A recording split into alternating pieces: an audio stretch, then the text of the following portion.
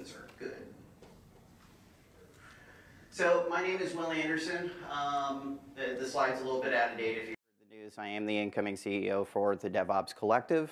We are a 501c3 nonprofit organization that runs this conference primarily. I'm also a cloud solutions architect for a company called Cortex Services out of Michigan. No, the Canada hoodie wasn't a mistake. I do live there, but I am American, so it's a little bit confusing.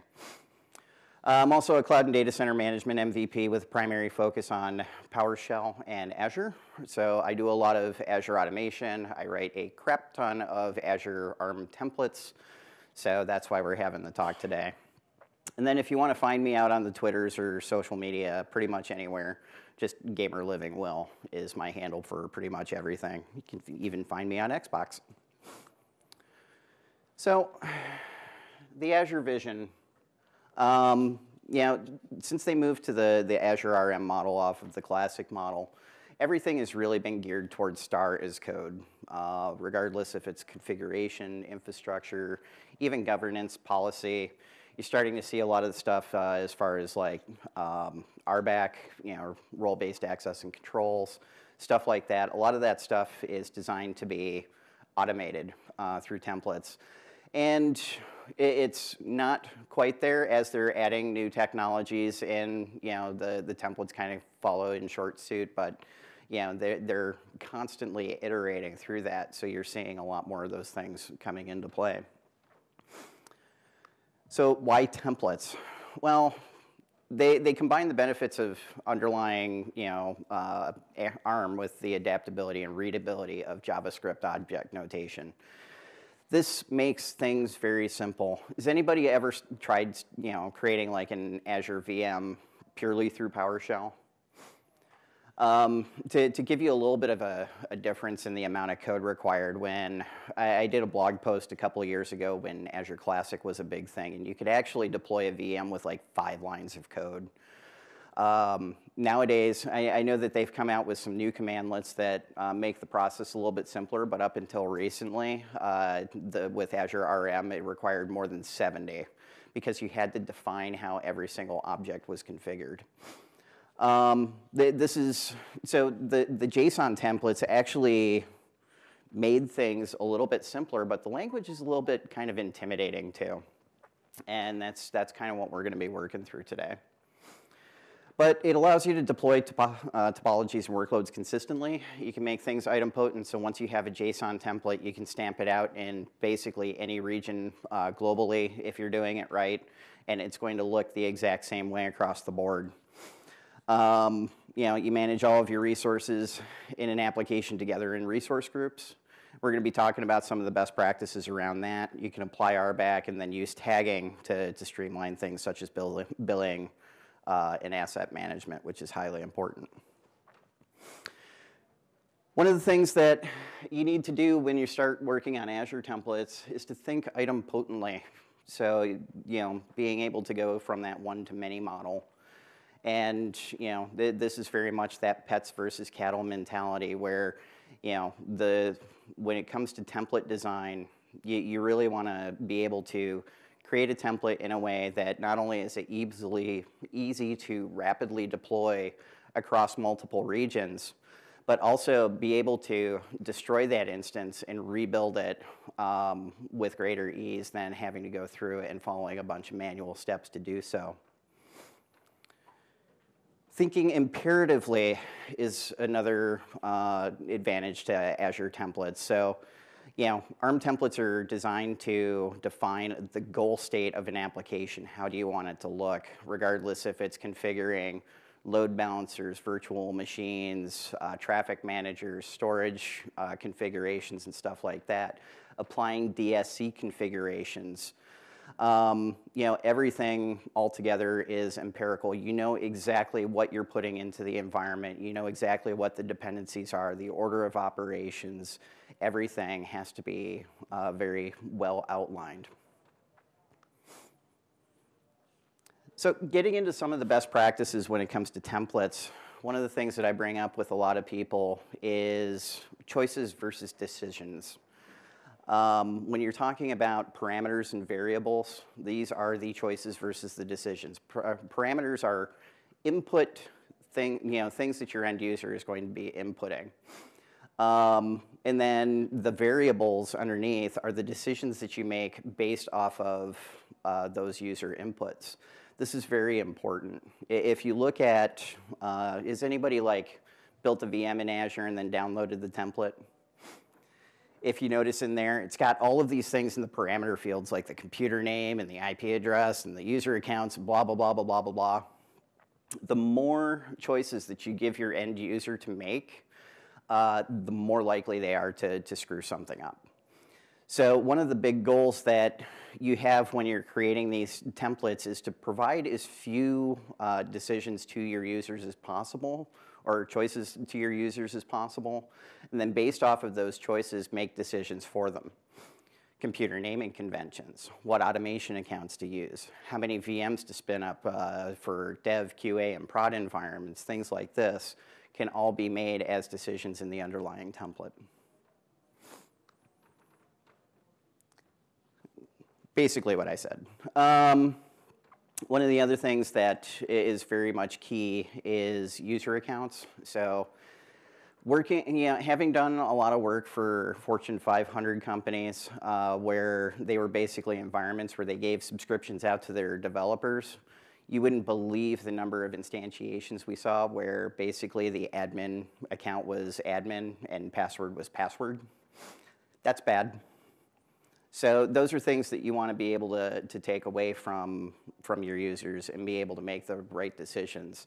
The Azure Key Vault does a really good job, but I'm a little bit more partial towards Azure Automation Account Creds, primarily because in Azure are you guys familiar with the two? I'll show you guys this a little bit later, but actually I could show you right now. But basically what it comes down to is Azure Key Vault gives you the ability to unobfuscate the password.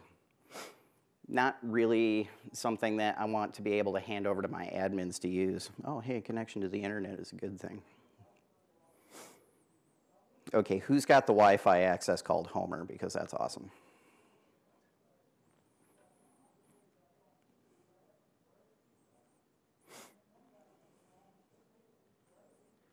Waiting to log in.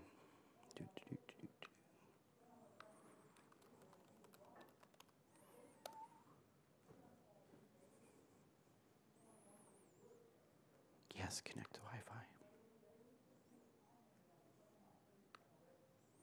Okay. So let me just drag this over here real quick.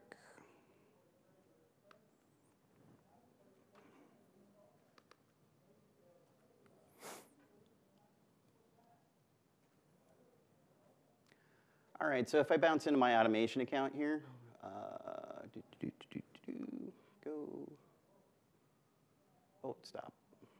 I'm a little click happy this morning. I've had too much coffee, I guess.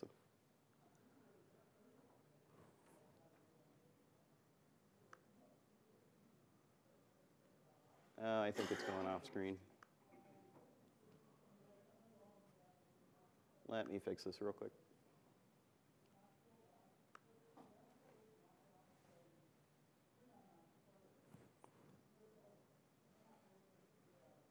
Where'd my scroll bar go?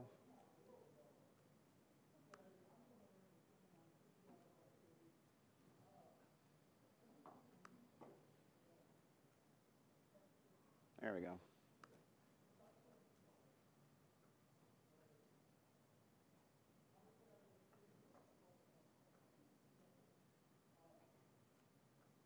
Thought I had a key vault in here.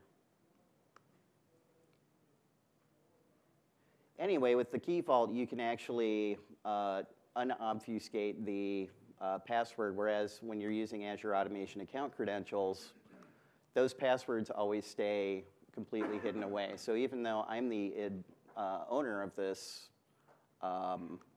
subscription, if I go and I look at a key, I'll jump in here, and you'll see the password is obfuscated, and I have no way to be able to take that away. So kind of a big deal. What it gives you is the ability to have like your SQL administrators or your app administrators, anybody that kind of uses a service account, you could give them the access to the automation account to be able to apply those credentials, and then as an administrator, you can use the credential to deploy the environment without necessarily knowing what those credentials are. So it's a little bit more secure. So that's, you know, pretty important. So moving along here. One of the big things that I get into is decision making with complex variable constructs. Is anybody kind of playing around with this right now? Excellent. So who here is familiar with a hash table? Or actually, better yet, configuration data in DSC? Okay. So essentially what a complex variable is, because in an Azure template, basic variables are just key value pairs, right? Essentially what you're doing with a complex variable is you're creating an object. You're defining those objects based off of key naming. So you can see here, like I've got my VM configuration, NP denotes non-production, PR denotes production. And then I have these tables underneath that define like what I want my web server to look like given a certain configuration. Now, the way that this is called, and I'll be showing you guys this in code, the way this is called is you have a variable that references the complex variable that you want to grab, and then the input parameter. And then when the JSON template runs, it looks at the input parameter, goes through this list and says, you know, for example, if I'm in a production environment, okay, I need to look at the PR table, and then I need to grab the object references for that. And then you can dot source this in your template. This allows you to do a lot of decision making on behalf of your user. Say maybe for your non-production environment, you only want like 2 web servers and a load balance configuration. But for your production environment, maybe you want 4. Maybe you want bigger servers in the production than the smaller one, or vice versa. So this allows you to actually make a lot of those decisions underneath. Clear as mud yet? Awesome. One of the other best practices that you want to follow is keep naming standards simple. I know that there's a lot of people out there that want to have, you know, some randomized, you know, string of characters, or they're like, you know, ABC, this many zeros, and then denote it with a 1 or something to make it completely, you know, unreadable. Or, you know, yeah, I've seen some weird and crazy stuff, but you want to keep it simple and standard across all of your resources. The reason why is because you want to be able to easily identify what resources are connected to what. So if you have a computer naming convention where it's maybe a couple letters to define what application it is, you'll have like dev, QA, or prod in there, so you know what environment level it is.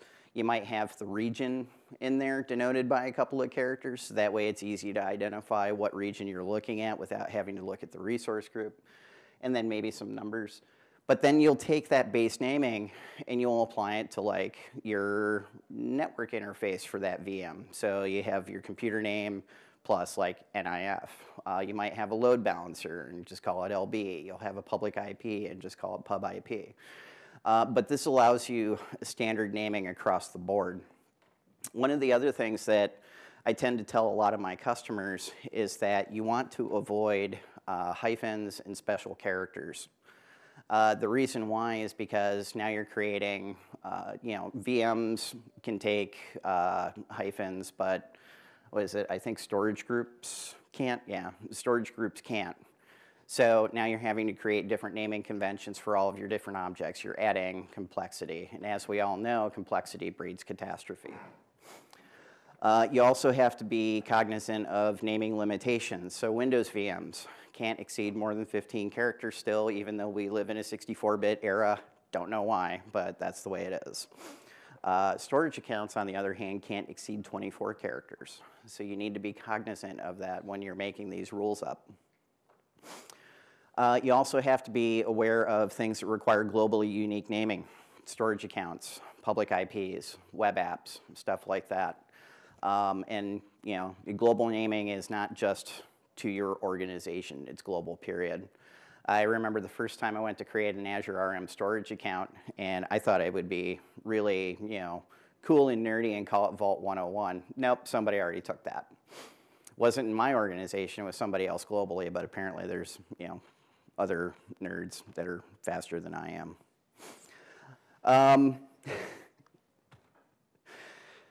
Template parameter file versus template object. This is hugely important, guys. I see this all the time. Actually, if you go to the Azure Quick Start templates, you see it rather frequently, where a lot of people have parameters.json files that they put all of the parameter inputs. Number one, you're using a static file, so you've already thrown item potency out the window. Number two, one of the most common mistakes that I see is that oftentimes there will be something in the parameters to pass credentials. So what do I see in those parameters.json files? Username, password. Great, thank you for putting it in a plain text file that anybody can read.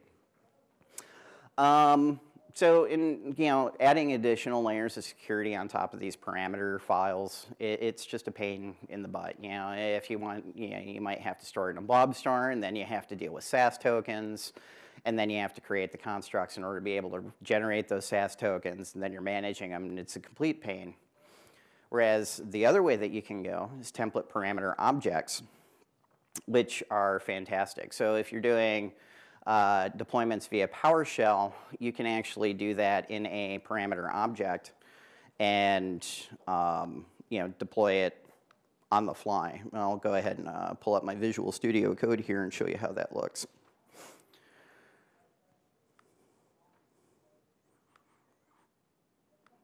As soon as I clear all my customer stuff off the screen.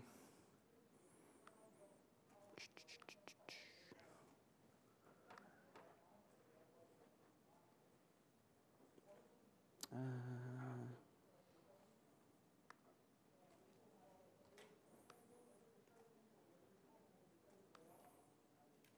I'll just go ahead and drag this over here.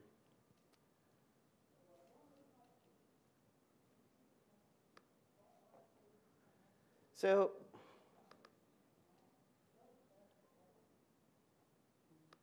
wow, this green stuff is really cool. Can you guys read that in the back, by the way?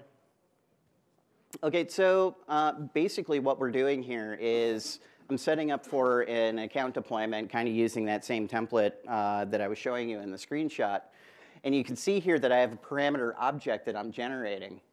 And the parameter object is actually doing a couple of things for me. It's grabbing the location by getting the resource group that I'm deploying to. It's got the environment, you know, that NPPR that we had defined for the complex variable constructs. And then I also have the automation account like registry key and URL, so that way I can go ahead and assign this thing a node configuration and desired state config. And I can do this on the fly. So, you know, as, you know, maybe I have some this automation code in my CI/CD or whatever to do my deployments for me, then basically it can just go off and say, okay, I'm going over to West US, so we're going to create a resource group there, grab the object, import that into the parameters, and then go ahead and do our deployments. And then also maybe have some automation to define what automation account that I want to hook up to if I'm doing maybe multi-geo automation accounts. So this allows me to go ahead and do this stuff on the fly instead of having to generate a bunch of static files that I have to go ahead and build. Once again, clear as mud. Excellent.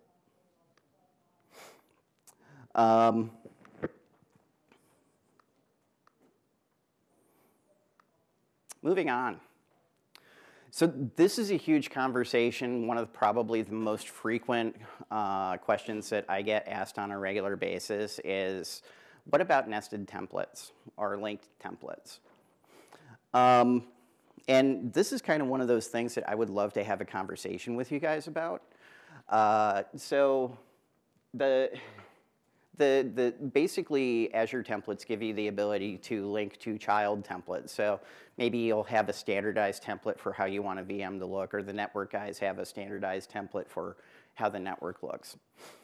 I've never actually found, in my experience, a valid use case for those linking of templates. One of the most common one of the most common statements I hear is, well, our network guys want to be able to define the template for creating a virtual network. They want it to look a certain way and have certain controls and et cetera, yada, yada, yada.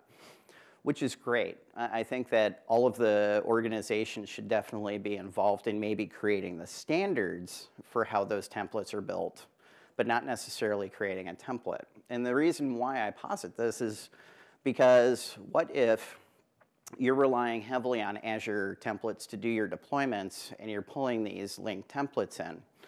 And then maybe your network team or your storage team or somebody like storage decides, you know what, instead of V1 storage, we're going to go to V2 storage. And they go ahead and update their template. Then any template that relies on that as a child or as a linked template is going to have to be tested and validated. Or if you're doing automated deployments, they may just all of a sudden blow up on you. Now that you have all these things relying on these linked templates, anytime that anyone wants to make a change, all of the subsequent templates that it relies on have to be reviewed, and now you have a review panel that is going to be far, far worse than your change control board could ever be. So I tend to say don't use linked templates. What I usually say is have your organization define the standards of how things should look and how they should be built, and then make sure that the deployment teams are actually following those set standards. Is anybody here using child templates? Awesome. That's what I like to see. No hands. So secrets in source, we kind of talked a little bit about this. Don't do this. Instead, do this. This is where the automation account credentials come in very key to play. Because basically when you're calling that into a template, it's pulling it as a PS credential. It's all handled at runtime. So if you're doing it through, actually ideally through an Azure runbook, because that is done in that instance, and as soon as the automation runbook is finished, that VM goes away, and then anything that could have potentially been captured in memory is gone. But definitely don't leave it as part of the template file, because anytime that you have a static file anywhere, I don't care what kind of security you're laying down on it, anything can be hacked. API version is a variable. This is the one that drives me nuts. I will slam your laptop lid down on your fingers if I catch you doing this.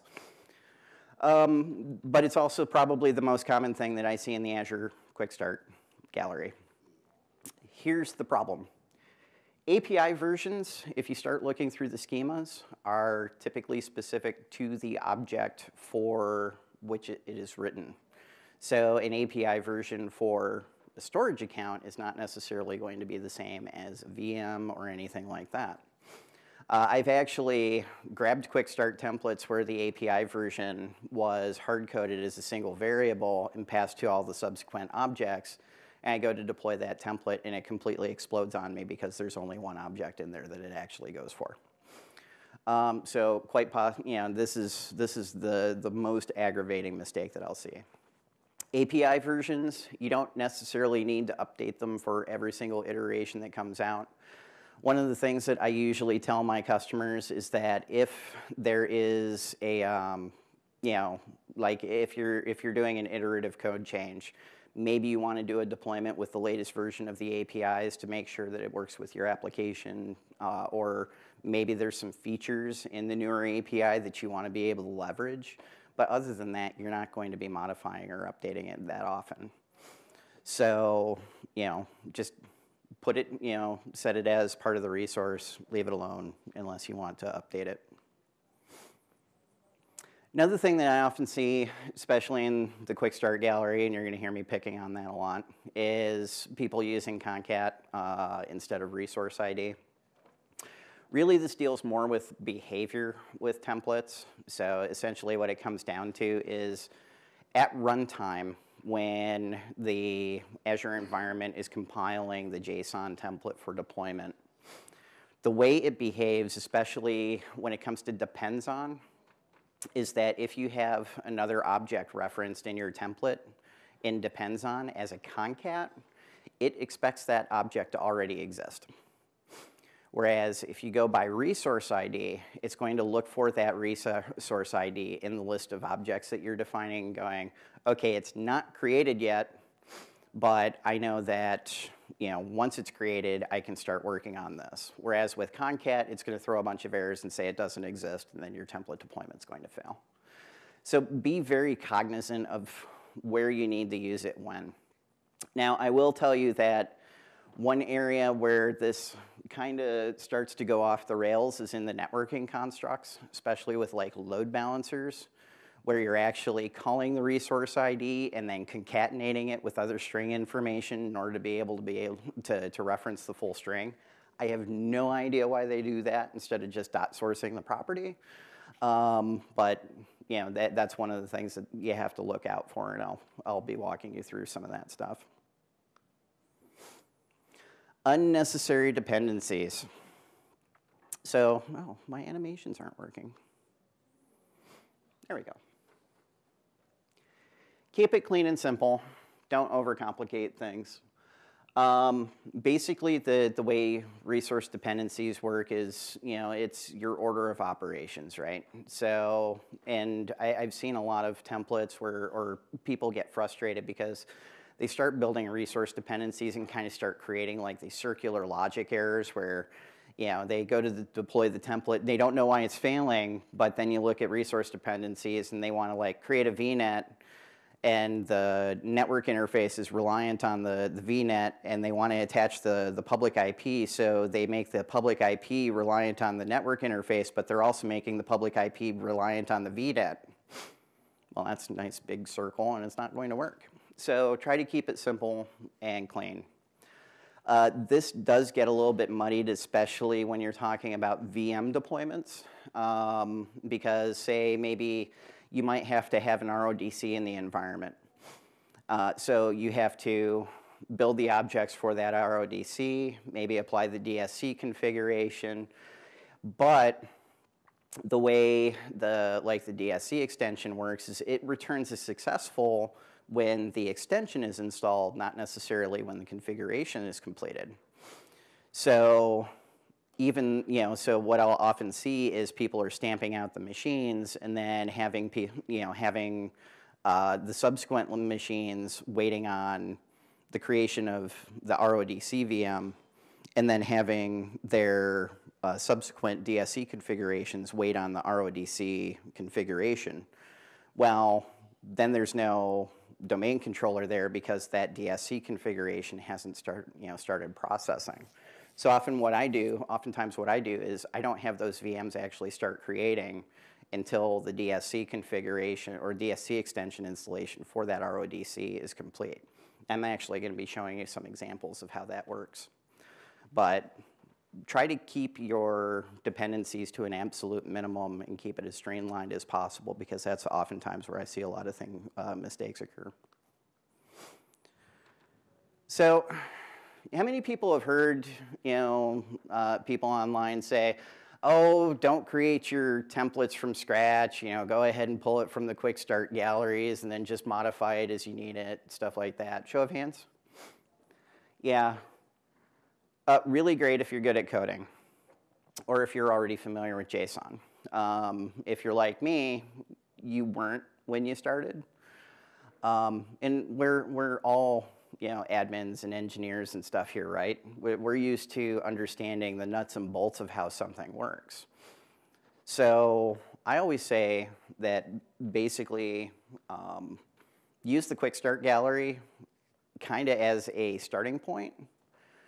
Don't use the quick start gallery as production ready code, but most importantly, take the time and build the stuff on your own. Because you're not going to understand the behavior of these template resources until you start playing with it and experimenting with it. If you're relying on these quick start galleries, if they work right off the bat, which I want to say about 60% of the time they won't, you know, you're not really understanding the underlying constructs. And it's very, very important that you do. Because if something breaks sometime down the line, you need to be able to read into it, understand what the expected behavior is, and then be able to trace back why it's failing. Also, like I said, the quick start templates tend to not follow best practices. They are almost never idempotent. So if you look through the quick start gallery, you're going to see templates that are going to have 50 billion parameters. No, I don't want my user to make decisions. So, you know, try to build them on your own, try to make them as idempotent as possible. Authoring best practices. I won't necessarily slam your laptop lid on your fingers for not following these, but you know, my eye might twitch a little bit if you don't. Use camel case. So, and this is one thing is PowerShell people. We're always taught to use, you know, capitalize the first letter, or if it's an abbreviation, make sure those 3 letters are capitalized. Not really the kind of standardization for authoring templates goes. It's, you know, the first word would be lowercase, the second one is capitalized. This is more just so you don't irk the programmers. Don't specify locations. So templates can't be used to deploy resource groups. They're something that you use to deploy to a resource group. So a lot of these objects, unless you're reaching out to something that already exists, are going to be pulling into that resource group. You get more flexibility and more idempotency if you use the resource group.location object. Because now I'm not reliant on a hard-coded resource group location. It's whatever location I'm deploying to, it's going to automatically pull that location and then specify it in my objects. Tags. Number one, allow automation to create your tags on the fly. So you can use the, you know, you can do this a number of different ways. You can pass it in as parameter objects and then have your CI/CD do the decision making for you. You can go ahead and build tags on the fly using automation. But most importantly, tag your resources. I can't tell you how many projects where they've paid me stupid amounts of money to go through and come up with some kind of automation to go back and tag resources because they didn't know what org to bill what objects to. So you want to start getting ahead of that right off the bat. Use outputs. So this is super, super important. You can actually, there's a construct called outputs that outputs certain data. So like if you have public IP addresses or you have like asset management and you need that computer name or those object names, you can actually leverage that in the object output and then be able to pass that to additional automation in order to be able to register that information wherever you need it to go. So IPAM or asset management or what have you. And I'll show you how those constructs work. So before I get into demo time, anybody have any questions? I know it's Tuesday morning and we had a lot of drinking last night, but come on. Somebody's got to have a question. There we go. When you build out, if you're building out an environment through templates, do you put all of your stuff in one template, like multiple different objects, or do you break it out for each object and then call those templates using PowerShell? So that gets into the whole child templates discussion, and I don't like to do it. Primarily because the purpose of a template is to define what that specific environment is to look like. So you're painting that picture, right? That picture is going to change between instance to instance. So like, you know, I might have one application that needs to be painted a certain way. Another organization or another group's going to have their application painted a different way. And then you have to manage what happens if one of those child templates changes, and that creates a lot of unnecessary complication. Like I said, it will make your change management you know, process look tame, because anytime you want to make a change to that child template, you have to go back and revalidate everything that it's dependent on.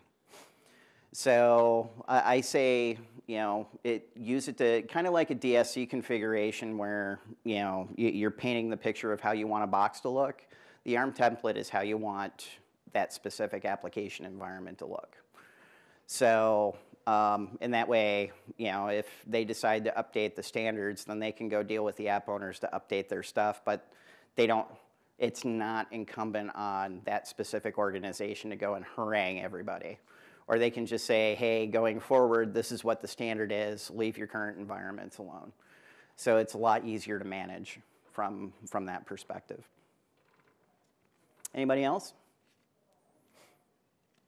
And then are you going to show joining to an Active Directory domain as part of this? The template that I have will create its own domain. So it's kind of one of those things that I'm a little bit proud of. It creates its own domain controller and stuff, but if you're talking to connecting to Azure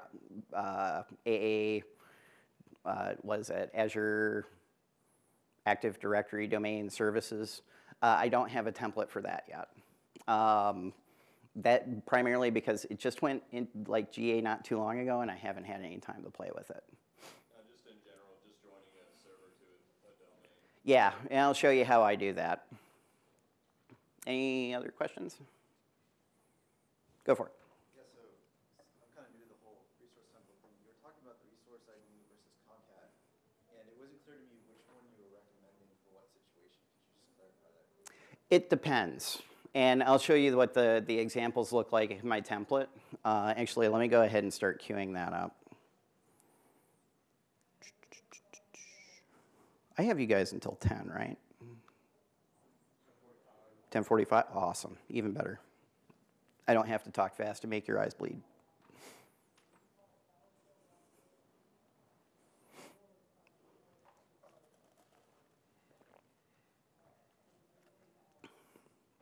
I will be making example code available to you guys, by the way.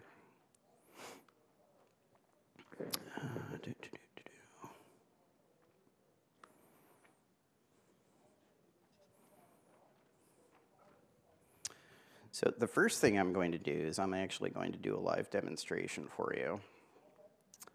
However, I'm not going to guarantee that it's going to work.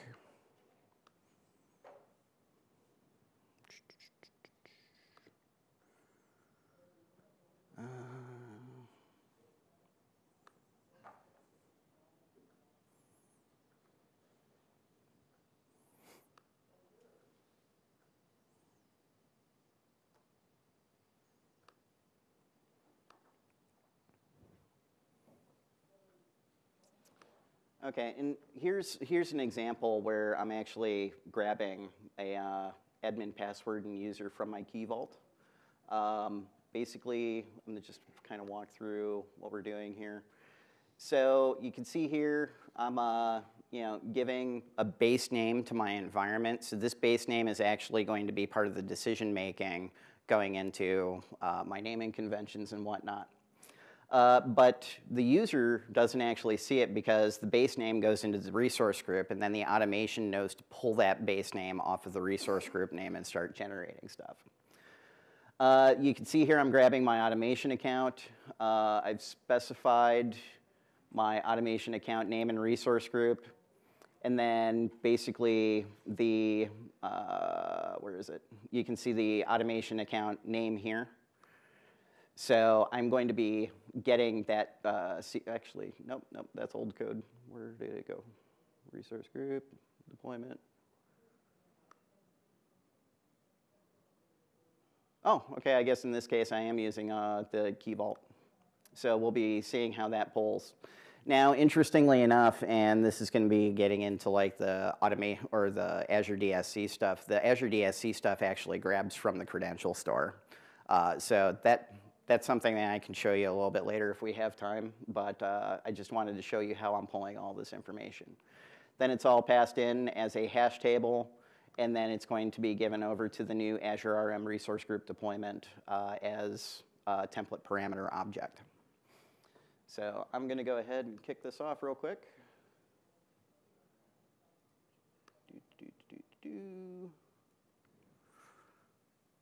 Hopefully this doesn't explode.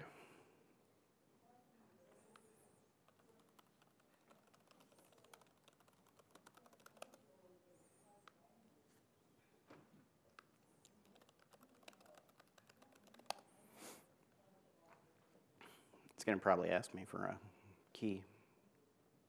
No? Okay. Why do you use the add Azure RM account instead of login? Habit. It's habitual from, way back in the day. So I'm going to go ahead and trigger this real quick.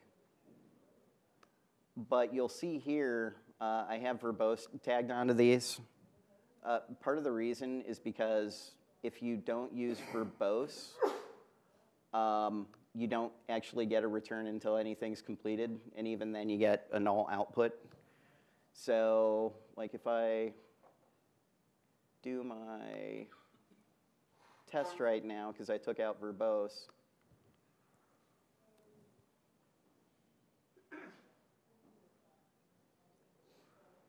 if I had taken out verbose, you just get a null output.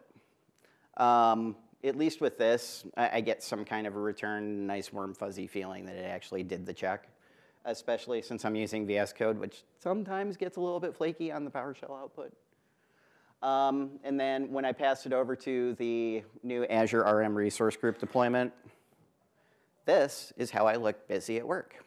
I also just realized that this is being recorded, so now my boss knows that this is how I look busy at work. But basically, what's really nice about the verbose output in here is it's going to go through and tell you exactly what it's doing and where it's at in the deployment. So more importantly than just looking busy at work, it gives you some semblance of where during the configuration deployment you're at. Whereas if you're not using the verbose output, you just get a hung console session until it completes and then returns its output data. So I definitely recommend using verbose. So let's go ahead and take a look from a template perspective as to what we're doing here.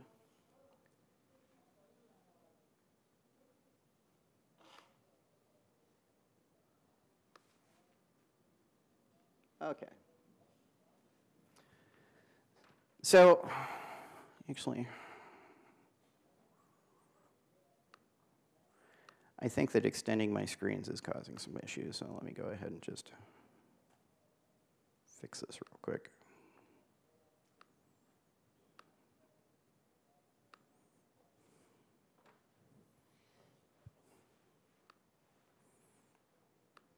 Okay, that's better.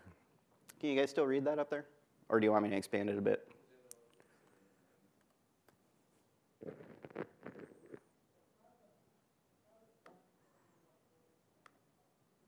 Better? Awesome.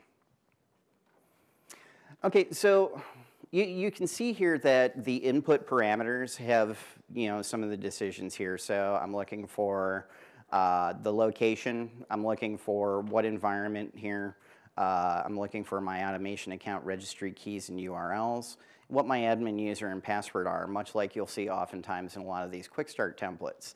The difference is that because I'm using some level of automation, I can actually obfuscate a lot of this. So maybe I only want to give that user like an input location and what environment level that they have, and then everything else is passed via my automation. So there are a lot of ways to obfuscate a lot of that stuff. So you only parameterize what is absolutely necessary. Try to automate as many of those parameter inputs as you can, and then give as few choices to the end user as possible. Because we know end users are humans, humans make mistakes, and mistakes are bad. Going through, then we start getting into our variables. I have a base application name, and this base application name is actually going to be part of my base naming convention. Then you'll also see here, I've gotten what I call an environment name instance. This is something that I actually kind of add as a standard to all of my templates, because when you start getting into global deployments and you start dealing with like Azure Germany, Azure China, the base URLs are different. So sometimes it's good to have those tables when you're doing those global deployments, so you know, hey, this is something that I need to add into my decision making. But you'll also see here that I'm taking like this East US, West US, and North Central US, and I'm basically converting those into smaller character sets that I can actually use into my naming conventions. This is really important because I embed that location information into things like my VM where I'm limited to the 15 characters. So, and you can see here the difference between what a regular variable looks like and that complex variable. And the way the complex variable works is I have this thing called environment reference. And you can see that basically what I'm doing is I'm saying, look at this variable table, environment name instance that I have here. And then any table that matches this location input, I want you to grab that as an object. So it's going to look through and see, okay, I'm deploying to, like, for example, East US, and then I have, then automation knows to use that instance name and that region URL base as part of its decision-making process. Is that cool? I mean, I can actually embed all of these decisions into the code, and the user never sees any of this stuff. And I get a little bit crazy here. I start using like base name instance and putting together all of my naming conventions in a single thing. This is because I'm lazy and I like to forget things. So basically, if I can just call out base name instance dot storage, I know it's going to use that base name. Operating systems, I do it for that. Once again, I'm lazy and like to forget things. So all I have to do is just remember what operating system I'm calling and then put it all together from there. I have Linux in here just to kind of show that you can actually call out different operating systems in the same complex variable set. So if you have a mixed environment where you have some Linux servers doing some stuff and some Windows servers doing some stuff, you can pull from that same table. I'll show you how that works in the automation as well. I create my domain name on the fly, so you can see it here. And then, of course, this is that VM config that I was telling you about. So my non-production servers, I have everything separated out by role. And then when I start building those resource objects, I just dot source whatever property I need. So role server, web server, dot VM size, dot name, dot DSC configuration. I don't have to remember it because it's up in here. Where this is also advantageous is oftentimes you're having to use those same values 50 million times in your different resources. Well, now I only have to change it in one spot if I have to update it. So it makes your code a lot easier to update. Just don't do it with the API version. Go for it, Max. So, I'm new on this in the sense of RM, a little bit with, even with one of the Microsoft guys in Orlando. So on the DSC side, so this helps build the MOS? No. So what this does is it assigns the particular MOF that you already have in your Azure Automation account. So you can see here, I've got composite config.domain controller. Basically what I did was I did a composite config, had all of my role servers in there, and then it generated all these different MOFs called, you know, composite config.role, and then I just assigned that particular configuration to the box. So, and actually I have a webinar on how to do that. Will do. Here you can see the production instance, so basically the same thing. It uses the same kind of reference variable construct, so you can see here I've got a VM config reference to call out that complex variable that I created, and then based off of the environment, it's going to go and pull that particular table, and then I start dot sourcing those resources later in the configuration, and we're going to walk through how this works. Here's my DSC local configuration manager stuff. If you had, and it's a complex variable, yes, but if you had a requirement, say, for maybe you want your hypercritical servers, like your domain controllers and stuff, to get monitored as much as possible, you could actually create a complex variable to say, for my critical servers, monitor it, you know, run the consistency check every 5 minutes, blah, blah, blah, blah, blah, and then have a second table for your non-critical servers and have it run however long that you want, and then dot source those same things. So the complex variable constructs are critically important to making things idempotent. So this is something that I highly, highly encourage that you start experimenting with. networks, once again, is a special child. I find oftentimes that I won't put my network stuff into a complex variable set because a lot of the resource objects are actually circularly dependent on a lot of those configuration settings. So when you try to create a complex variable, you run into a lot of circular logic issues. So that's why you'll kind of see those called out as their own things. But you'll also see here too, like for example, I have my VNet subnets called out. You can see I'm calling out that resource ID, and then I'm concatenating it with additional string information. And this is something that's particular to network objects. Like I said, why they don't just allow you to dot source those particular properties in subsequent objects, not 100% sure. And to be fair, I haven't played with it in some of the newer API versions, so they may allow you to do that. But if you try it and it explodes, this is why, and you'll have examples on how to fix that. I actually have information on OMS instance. So if I want to maybe have different workspaces, I can go ahead and call that out in the same complex variable constructs. And then my load balancer stuff. I will tell you, is anybody actually built a load balancer with an Azure template? Oh, you're in for a ride. So load balancers are probably one of the most finicky ones and do a lot of that weird concatenation stuff with the resource IDs and everything. And this is where it gets circular. So you'll see here that I've got a web server load balance resource ID that I'm calling out.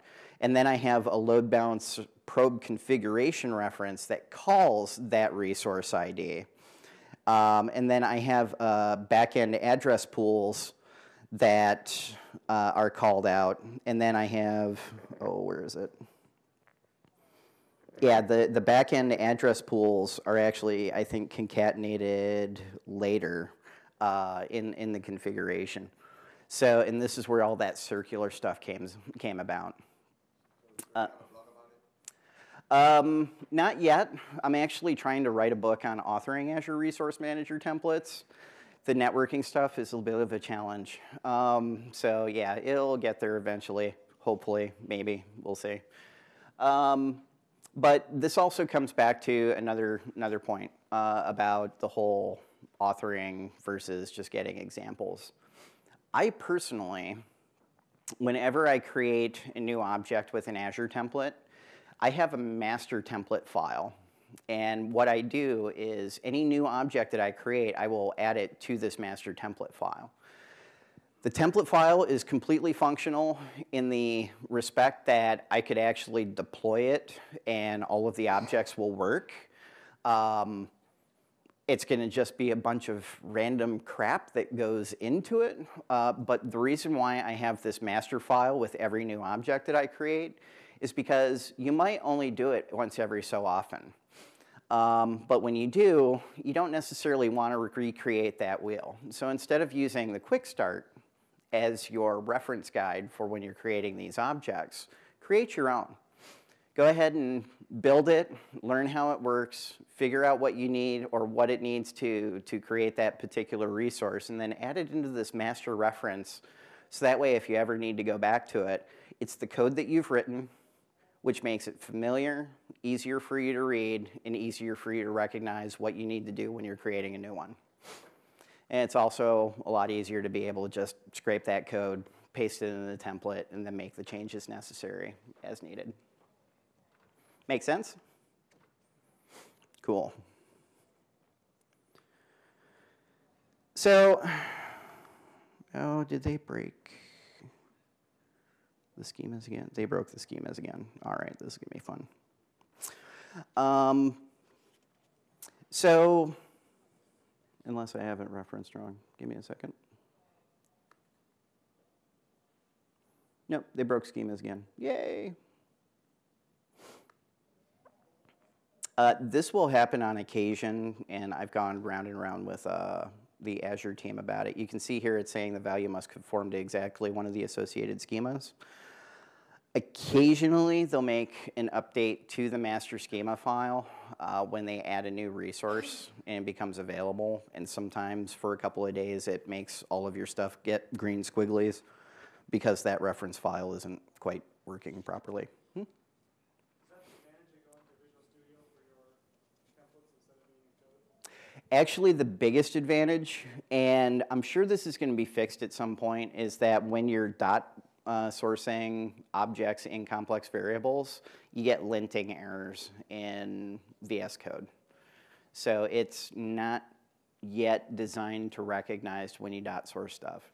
And actually, I think Visual Studio itself doesn't necessarily reference that you're .sourcing an object property in a complex variable. I think it just doesn't care.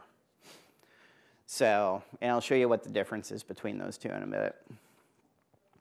Now, you can see here that I've got the API version hard-coded per resource because obviously we're not using the thing. Oh, wait, actually, that might be why. One moment.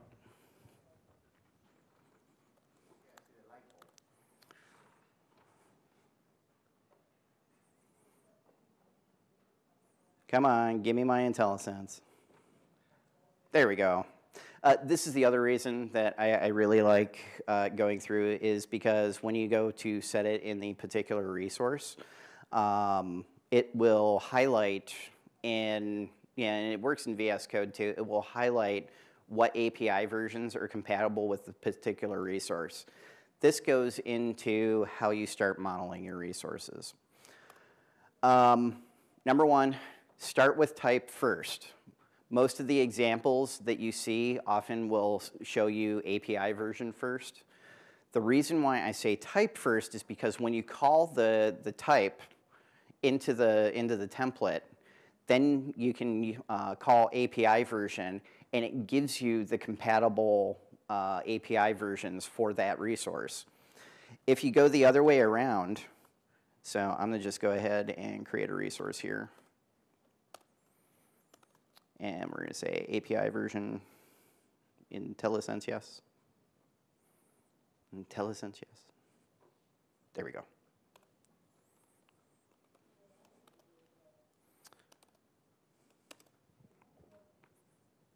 Go. IntelliSense is a little bit slow when you're pulling a foreign schema. It's going to pull you a bunch of erroneous APIs. And actually, when it's fully working, all of those would actually be black and not highlighted because it's basically saying, hey, you're calling a resource but no type. It's compatible with everything. Yay. So you want to go with the type first because it'll actually call out the appropriate ones. So you can see in this list where it's like 2014-0401 to 2016-0201. So if I do the storage account type, so type Microsoft.storage.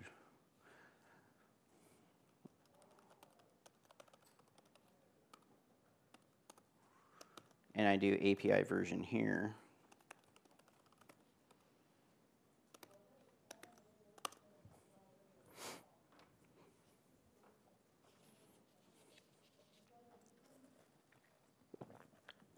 You can see I get a different API version list.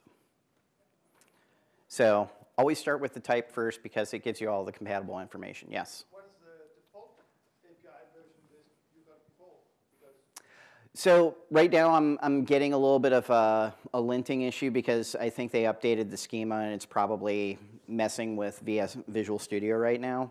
But by default, if you call the API version first, it's going to give you a complete list of all of the APIs and all of them will be compatible. Now, I'll usually do type first, API version second, location third, but location shouldn't matter because what are we doing? Calling the resource group .location. This is what it looks like in code. And this gives me the ability to stamp it out in any region. It's going to go, okay, what resource group am I in? Okay, use that location. We're good. The next thing I do is the name.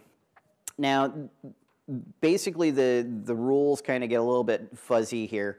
I'll use either the name or I'll use copy index. And I know this is one of the things that somebody wanted to cover, so I'll just go ahead and talk about it real quick. So you have your base naming, and you can see I've got a copy index here. This is when you start getting into looping and using the same resource for multiple deployments in a single template. So say I need 2 web servers behind a load balancer, right? I don't want to call those out necessarily, call the same configuration out twice in the same thing. So what I can do is I can use copy index. The way this works is you need a number. Makes sense, right? You need to know how many loops to do. I call this out in my VM config reference. So if you go here, you can see instance count, my web servers, I'm saying I want 2. But you can see as I go through the template, a lot of the stuff that I'm using, I still use the copy index, even if I'm only calling one resource. Because if my developer decides to come back and say, you know what, instead of 1 box, I want 2, all I have to do is change the number and redeploy. So you need a number, easy enough. And then you need to be able to create the constructs. So naming convention is pretty easy. Yeah, you want to be able to make those numerical. So what I do is I put a 0 in front of it, and then copy index. And why do I have the 1 there? Think programmatically. Because by default, when you start programmatically, the first number in an index is, yeah. So I add that 1 in there, so my first box is going to be number 1. But you also need the copy construct. The copy construct requires 2 things. It needs to know where to get that number, and this is where you can see how I'm dot sourcing. So there's my VM config reference, my role server, and the property I want. Pretty cool. Now I just keep stuff in tables, and all my decisions are made there, and I don't have anything hard-coded. If I want to change it, I add a new table. I'm good. But the copy also needs some type of a loop name. The loop name really only matters to the instance. It's not going to be called anywhere else. And this is really for the record for the deployment. So you can call it really whatever you want. Just keep it clean, because if anybody decides to audit the logs and sees, VM F word loop, you might get nailed. Huh? The name is really just to, because the copy loop in itself is its own object, so it just needs a name to reference that. So it really has no impact outside of the loop itself. Like a tag. Yeah. You can see here, I've got my tags in here. So I've got like my subscription display name and then parameters for the environment, no big deal. And you can see here that I've got a crap ton of dependencies. So why do I have this? Order of operations and requirements. I'm using Azure Diagnostics, which means I need a storage account for my diagnostics. That has to exist before my VM does. I need a network interface. Now, if I look at the network interface for the web server, that has its own dependencies. Okay, this is where we get into that linear logical order of operations. I need to have my availability set exist before my VMs do. And then my configurations. So you can see here, I'm building a domain controller for the environment. I need that domain controller to be up and running before I even deploy this box. So that way, as the domain controller configuration is finishing, then this box starts kicking off, and it's applying its configuration, and that time wait for the Active Directory domain doesn't have to wait very long. So that's where I start referencing all of this stuff. Pardon me? So you do have, actually, I can't remember if it's still being managed or not. There is, let me get out of this real quick.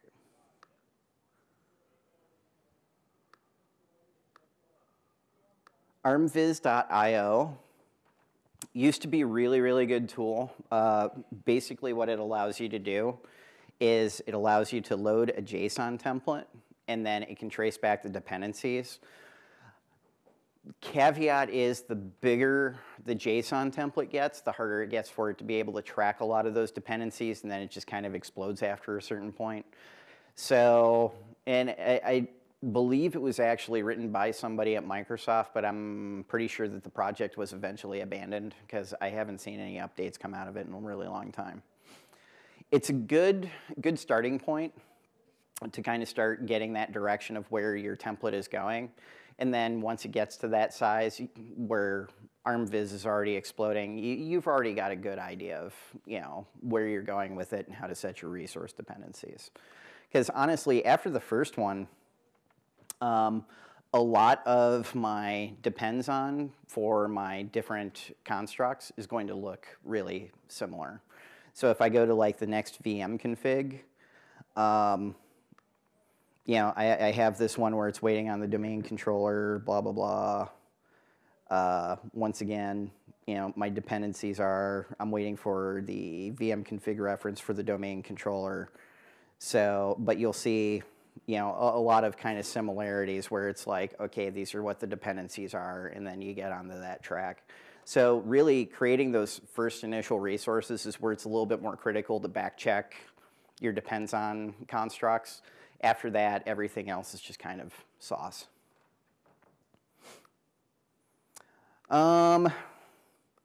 So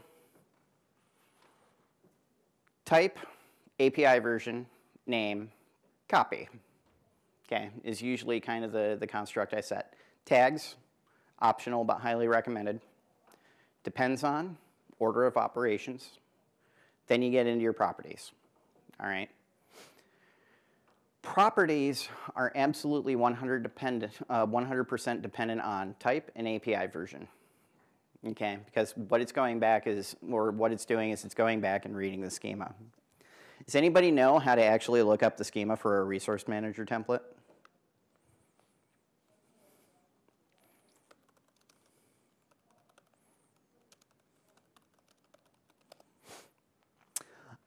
So there is a GitHub repo that Microsoft manages that always has the latest up-to-date master schema. Now the master schema calls out all of the, it's basically a library of all the schemas available for the different resources, right? If you want to see what the latest version of perhaps your network one is, or storage one is, or yeah, let's do the storage one because I just updated that. We'll go back here and it's 2017-1001. So we'll go in here, find 2017-1001. And you can see that there's three schemas. You've got one for cache, container registry, network, Power BI, and storage. This is a little bit of an odd duck because you've actually got 5 different reference types in a single schema update. Typically, if I pick out one, you're going to only see one schema type in there. So this one's particular to the network. If we open this, this is what the schema looks like. And it's just a JSON file. It's got the exact same things, what your input parameters are. And your input parameters in this instance are going to be those objects that we're referencing. So it's going to be API version. It's going to be your name, going to be type, location, tags, blah, blah, blah, blah, blah, blah, blah.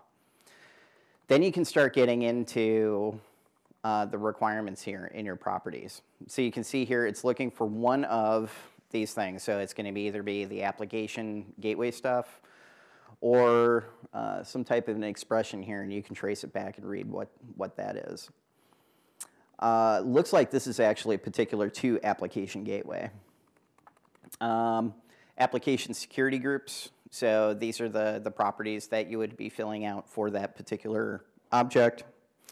Wow, okay, I gotta stop moving my head around.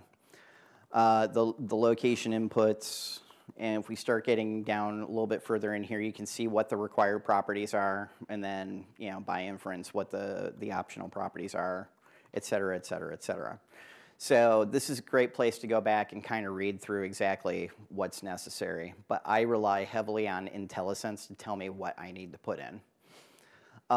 VS Code does really well with this. Like I said, the only real downfall is that when I'm looking in here, you can see all that red on the side. What's it doing red on? It's looking at the .sourced objects. So I don't like red, so I don't necessarily use VS Code for writing this stuff right now.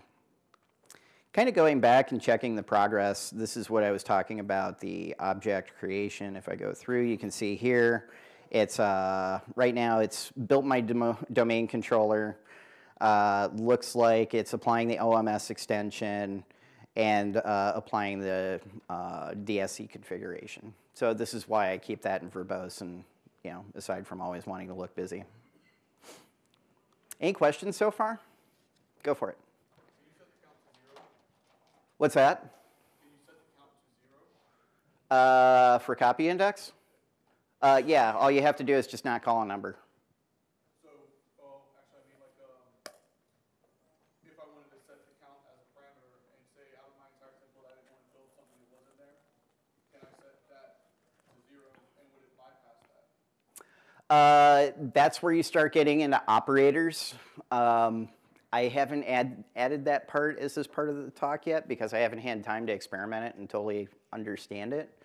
But yeah, so basically what you're asking is you're looking for like some kind of an if-then reference.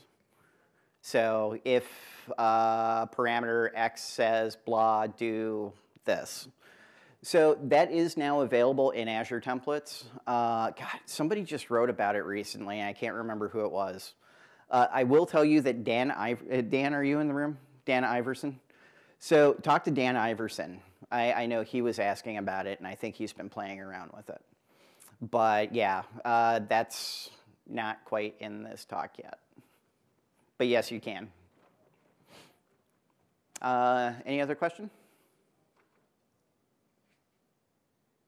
No? Okay. You guys getting this? Awesome. Going a little bit further here. Let's see, so we talked about dot reference. Here's where we start getting into the networking stuff. So, are you guys clear on the concat versus resource ID? Okay, let me go back and just kind of reference that real quick. So let me grab a VM here. This is really where it becomes most crucially important. So you can see in depends on, I'm calling by resource ID in everything, right? So if I was to call concat in a depends on, when we go through and do the initial template deployment, right? Did you see where I did the test deployment command and it said template is valid? What it's doing is it goes and kind of does a pre-compilation of the JSON file to make sure everything's validated. A little bit wishy-washy as far as the stuff that it checks. It primarily checks syntax, but it will also check object order of operations. It also checks if you're calling concat in dependency as to whether or not the object exists. When you do a new Azure RM resource group deployment, if you're running in verbose, the first thing you see is template is valid, okay, if it's correctly configured. So it's running that validation check when you do the new deployment. Now here's the thing. If you have concat in a depends on, it's going to assume that that object should exist before you do the deployment. If it doesn't, it will fail the template validation. All right? So this is where it gets really important as to where you want to use resource ID versus concat. Resource ID is to call an object that may or may not exist at the instantiation of the template. Concat is essentially looking for a string. It doesn't know whether or not that string is going to exist, so it makes the assumption that it should. So basically, it's just going to check the URI that you're putting together and say, does it exist, yes or no? Now, where this gets a little bit funky is when you start talking about network constructs. Where's my load balancer?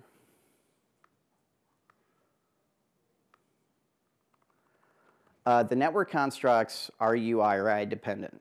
So you'll see that it's got a reference ID here, and it's concatenating the resource ID for the web server load balancer. Now here's the funny thing. We're in the load balancer object, but it needs the resource ID. But it's looking for the URI of something. So you can see I'm concatenating the resource ID, and then I'm adding that back-end address configuration reference, which if we look at it, is the rest of the string to complete the URI. This is where all the circular crap in the network objects gets really confusing. So I would say if you want to bludgeon yourself mentally, but get a really good understanding of how the underpinnings of an Azure resource work, build a load balancer. Otherwise, don't do it unless you absolutely have to. Does concat and resource ID make a little bit more sense in how it gets applied and how you need to, okay, awesome. So getting back into here, and once again, this is where the dot sourcing becomes exceptionally crucial. So these are properties that you're going to keep using over and over and over again. So you can see here I'm using that web server.name. Here I'm using web server.name again for part of my base naming for part of the network construct. DNS address, boring. I start getting a little bit lower into the VM config. You can see here, this is where I'm calling out my operating system information. I don't have to remember what the publisher SKU and version is. I can just go ahead and call it from that table, and then what image am I using? I always want the latest one because I like aggravating my developers. Getting a little bit further in, this is where it's taking that credential information that we grabbed from Azure Key Vault and passing it in. It's passing it in as a PS object, and then going ahead and parsing out that information. From what I can infer, because I've never gotten a straight answer on this, it looks like it's probably taking the PS credential and then using the, get network credential property to pass the password in plain text. So it's kind of one of those funky things about how it breaks things down, but because we're doing it in automation, it remains obfuscated, especially since we're pulling from the key vault. Once again, VM size, because I'm pulling from that table, I can dot source that, and then that pulls from that complex variable construct. Getting a little bit further down into extensions. So you can see here, I'm actually, this is something that's a little bit funky with extensions. So I see a lot of examples online where you can actually create child resources in the VM objects for the extensions. I don't do that primarily because if you have a dependency on that extension, coming out with the reference for it is extremely difficult. So what I usually do is I create the extension separately and then have a dependency for the VM to be created, then go ahead and kick off that extension. So if I have another dependency on that extension, I can call it. It may have been fixed in later iterations, but my previous experiments have showed that when you have a child extension, it becomes exceptionally difficult to create a dependency on it. So that's why I have it on the outside. But going into it, you can see here, this is where I'm calling in my DSC configuration manager settings. I will tell you that if you have problems with the latest version of the DSC extension, the only way that you're going to get around it is this way. Was it Azure RM DSC extension commands do not allow you to be able to specify the type handler. So if you want to go to a previous version, you got to do it through a template. I think you can also use the, not the DSC extension commandlet, but like the VM extension commands to specify type handler version. But then you have to remember what the type name for the specific thing is, and it's a pain.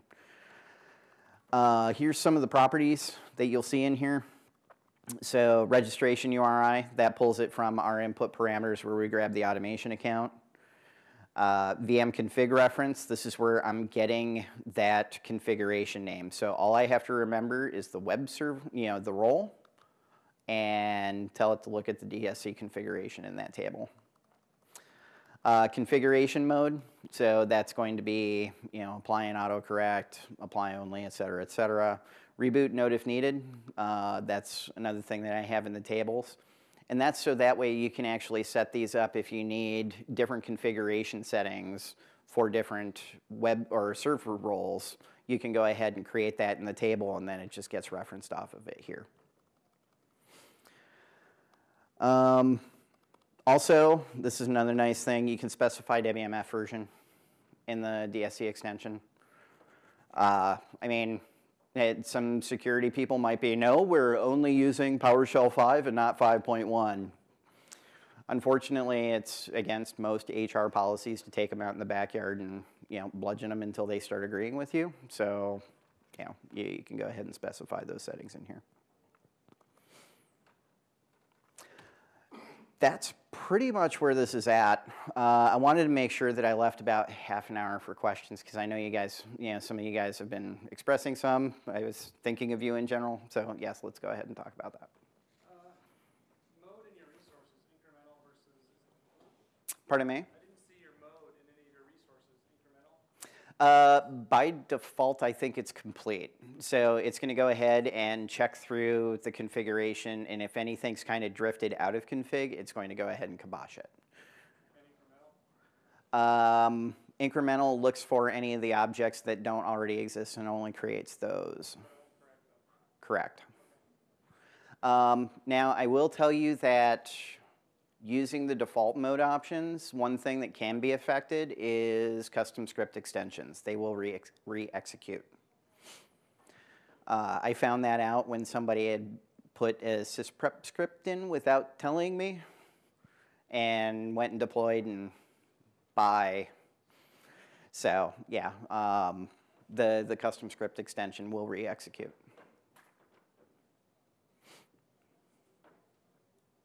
Any other questions? Here you go. Where were you calling the complex variables? So Oh. basically, how does it know if it's introduction or development? So that's passed as a parameter. Let's go back here. And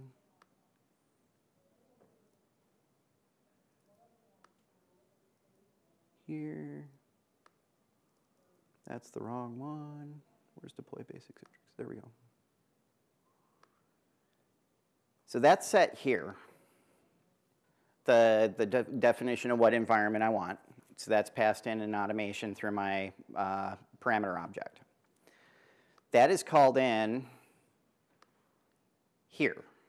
All right. Then for the VM configuration reference, I have the table built. So I'll just go ahead and fold some of this stuff so we can get NP and PR together. I have my table definitions built on that NP and PR parameter input, okay? And then I have to create those reference objects underneath in the tables like so. So web server, I've got that instance count, VM size, name, DSC configuration, et cetera. Same thing for my domain controller. Now, the way the JSON template puts that together is here. So basically what it's saying is, I want you to look at that VM config table, and then that environment input parameter, I want you to grab that object I'm referencing. So I think it was set for NP on my deployment, right? So it's going to go ahead and say, okay, anything that matches NP, I want you to grab that table out of this config. So it's going to look in here and go, okay, I need these objects. All right? Now, where it gets applied is basically wherever I need it. But for our example, we were primarily looking at the web server.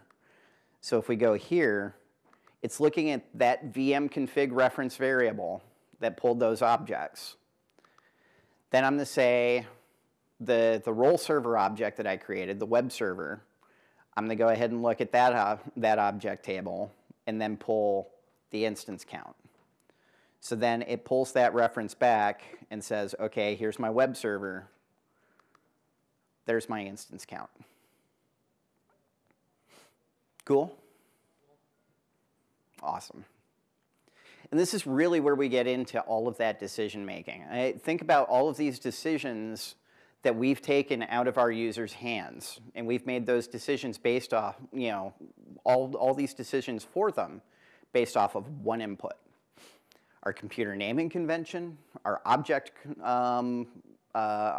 naming convention, how many objects that we need, how the configuration gets applied. All of these decisions were made off of one input.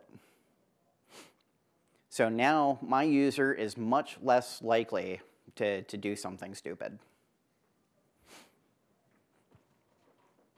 Any other questions?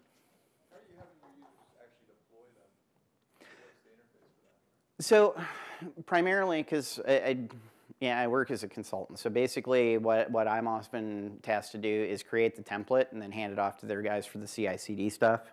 Maybe provide some sample code that they would build for the automation. I myself oftentimes use straight PowerShell for my demonstrations. I've actually been working with Logic app to try to automate these, so because I'm lazy and I like to forget things. So I've been playing around a lot with Logic app where it reads my Google Calendar. So whenever I have a session scheduled, like half an hour before it goes ahead and kicks off a runbook to deploy it. So there's a lot of different ways that you can actually do that. Like for example, if you're using, what is it? Not Scorch, what's the portal thing that Microsoft has in the System Center that you can actually have users go to? What's that? Not Dev Test Labs. It's like System Center Service Manager or something. Yeah, it's been a while since I system centered. You could actually create a run book off of that where it's like, I want an environment, and then just give them like, what's the environment level, and then have your run book actually go out and pull the automation account names and all that stuff for them, and then deploy. So there's a million different ways that you could actually build this into your run book automation. Any other questions? How long does something like this take you to actually create? Because I've actually done it a few times and I have my reference configuration, it's gotten a lot faster. I would say the first VM config I ever built was about 5 days, and then coming out and adding the DSC extension to apply a DSC config the first time was probably another 2 days. So and this kind of also goes into the design thing too. Number one, work iteratively. Don't be like, oh, you know what, I need a VM and I need a load balancer and I'm gonna need these network interfaces and I need this VNet and then I need these storage accounts and blah, blah, blah, blah, blah, and execute. You're gonna get a lot of red. Start simple. Start with the storage account, deploy it, validate it. Start with your, then add your VNet, deploy it, validate. Add your public IPs, deploy, validate. Anytime you add another resource, deploy and validate to make sure that it works appropriately before you add another one. Then start adding in your dependencies. You're going to save yourself a lot of frustration and banging your head on a table. How do you deal with OS level permissions? Pardon me? Permissions in the operating system? I do a lot of that stuff with desired state configuration. So DSC's got some great resources for managing like local local group policy, local security policy, creating those users. I'll use oftentimes the automation account credentials for creating like the base user credential, and then I disassemble the credential in my DSC configs to create new ones. So if I have like a series of users that I have to create, but I know that they're all going to have that same starting password, I'll pass that credential in and then break it down by the users and then recompile a new automation credential. So that long and short, use desired state configuration and apply those.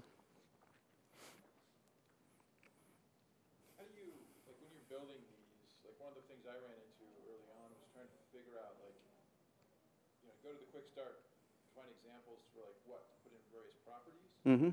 Then I would find a quick start that maybe covered maybe 2/3 of what I was trying to get at. So then I was stumbling around trying to figure out the last third of the properties I needed, what that looked like. So when you're, particularly when you're like diving into something a little bit newer, Mm-hmm. What's your resources to go and look for those, properties and what they are and what they can be? So number one, IntelliSense is key. IntelliSense is going to tell you flat out what you're missing in your new object creation. So basically, you're going to get that little green squiggly until you have a complete object. And oftentimes, like when I create an object property, so let's go back over to my load balancer because load balancers have 50 million properties. Are you? Yes, okay. So if I do this and then I do my little blue quotes, give it a minute because IntelliSense, slow network. It's going to tell me what additional properties I can actually add to it, and then I can go from there. So use something that does IntelliSense. If somebody's like, I only build my Azure templates in Notepad, well, I too like to get frustrated on occasion, but that's not how I like to do it. Yeah. VS Code, like I said, VS Code works great except for the dot sourcing of object properties. So it's a good free way to start. Or get your employer to pay for Visual Studio. In the grand scheme of things, with the time that you're saving and the standardization that you're providing, it's worth the money. Well, it helps to know that in most cases, if you have an infrastructure Windows server, you probably have MSDN subscription, so you're already entitled to have Yeah, somebody's got it. Yeah, somebody got it, so you probably can get it. Yeah, and if your developers are telling you that you're not going to get it without prying it out of their cold, dead hands, well, I can't make recommendations, but they've given you instructions. Go for it. Pardon me?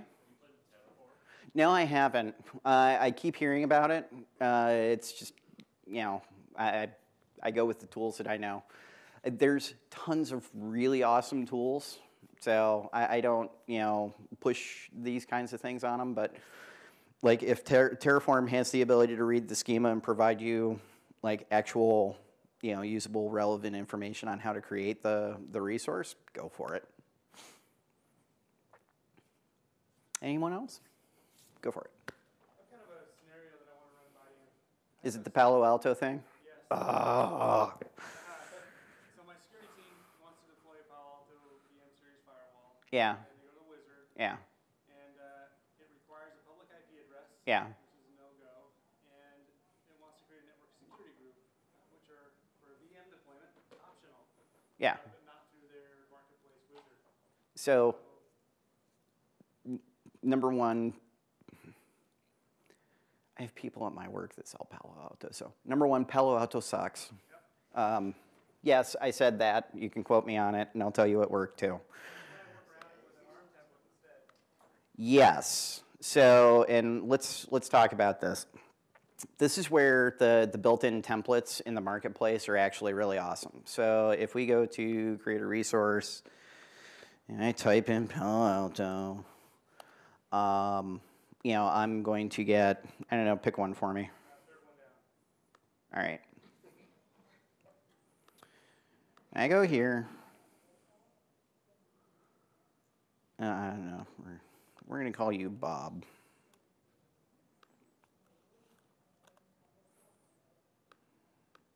Put in my super secret password. Create new Palo Alto.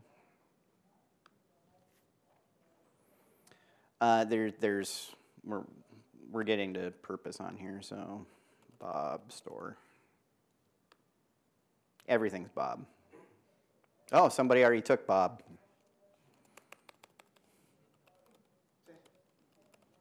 Tay, globally unique.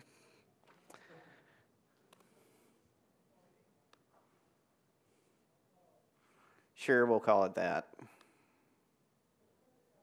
Yeah, that works.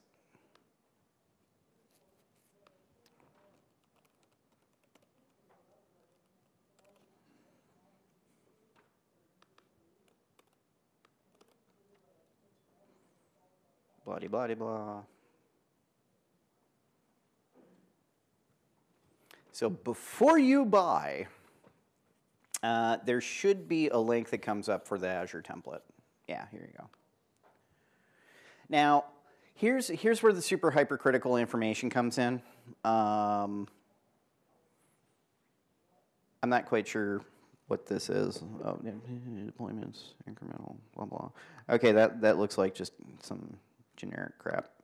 What you need to do is you need to grab the template and kind of scrape the information that you absolutely need.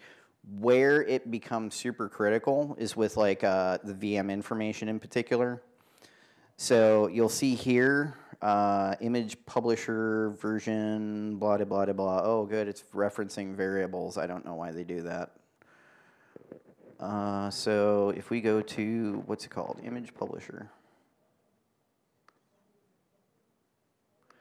Palo Alto Networks actually has their own image. And then here's the SKU and the image offer. You can pull that and then build the additional resources, including the public IP, and attach it to your own network interface. And it should work. So I've pulled all references to public IP and sheet out of the template as to the areas that they're missing, including line numbers that don't correlate to my parameters or my template. That's weird. I'm sure I'm doing something wrong. I just look for someone else. Yeah, we might actually have to take a look at your template and see. I would suspect that maybe you have some kind of a depends on going on in there that it's looking for, and then throwing the error. Now here's something that's a little bit weird with the Azure templates, is that when it throws an error, typically with an error you're going to get a line and a column. The line in the column doesn't actually always match where the error is in fact taking place. And I think it's how it compile, like how the formatting is when it compiles. So sometimes you have to like scroll up 10 or 20 lines to figure out where it's at. But I'm thinking you probably have some kind of depends on. Yeah. If I may, you know in GitHub, if you subscribe to it and you use the Azure PowerShell, you put the animation post in there, you get a quick response. That just monitors constantly. It's not like posting something a user board and it get buried, you know, for weeks, months, maybe, who knows. But you get a quick response, and you have the team here from Microsoft. So like the only Yeah, but when it comes to third-party custom images, it's one of those things where they can provide support, but it sounds like there's something in your template that is calling it, and I suspect it's a dependency. generated from there. Yeah. There's an issue with it, you know, at least it can point you to the right direction. Yeah. At least knowing Is there a what it standard way to see dependencies that come from the image versus the Well, schema? So, and this is why I think it's in the template, is that the VM itself is just an image. It's an image reference. So unless there's a specific parameter that it's looking for, which those parameters are going to be called out in there, I am inclined to think that it's probably some type of a resource dependency thing that's going on, or they're using some kind of a concatenated reference that's calling that variable, and you're not seeing it. So yeah, I'd definitely like to take a look at that with you, maybe during lunch, and we'll hack that out. Absolutely. I like your answer so far. Find the problem, easy to fix. Yeah. Yeah, because typically there's not going to be any type of return in the VM image that's going to affect the rest of the template. Any other questions? What time is it? You got me for 9 more minutes. Anyone? Anyone? No? The actual deployment then. Oh, You have everything, the actual did it survive? It's still building. Let's see where we're at. Yeah, this is a really big build because I'm building like a Citrix environment here. Gotcha. Yeah. But you said you were going to show the DSC services via time, or the Azure automation? Yes. So you want to see like what the configuration looks like? Let's see here.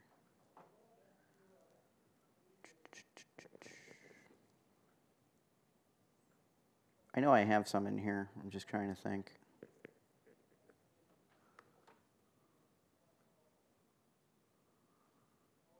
Yeah, here we go.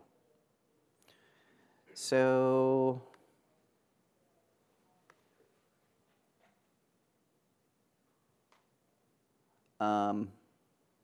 no, this. So this is what the composite configuration looks like.